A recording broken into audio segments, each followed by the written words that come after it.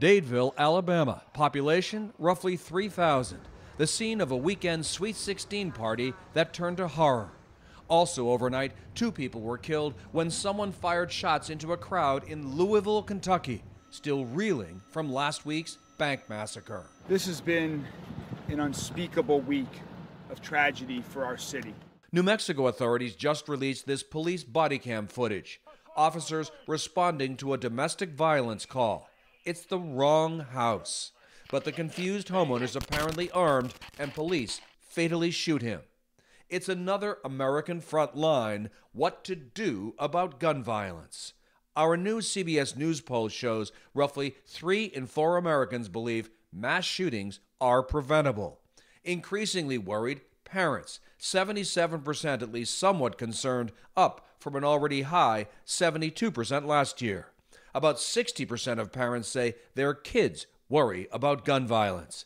What about fewer guns or no guns? 83% of Democrats say America would be safer, but only 25% of Republicans.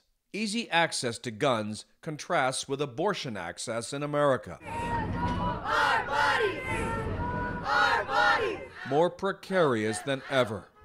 By Wednesday midnight, another potential Supreme Court milestone, deciding the future availability of mifepristone, the most commonly taken abortion drug.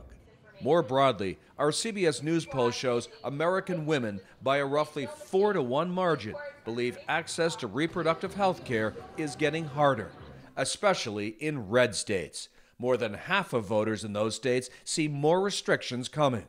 Take Florida. Last Thursday, Governor Ron DeSantis signed into law a bill banning abortions after 6 weeks of pregnancy. With Florida's new law, abortion access here in the South essentially is limited to 2 states, North and South Carolina. Republican leaders generally approve states deciding the abortion issue.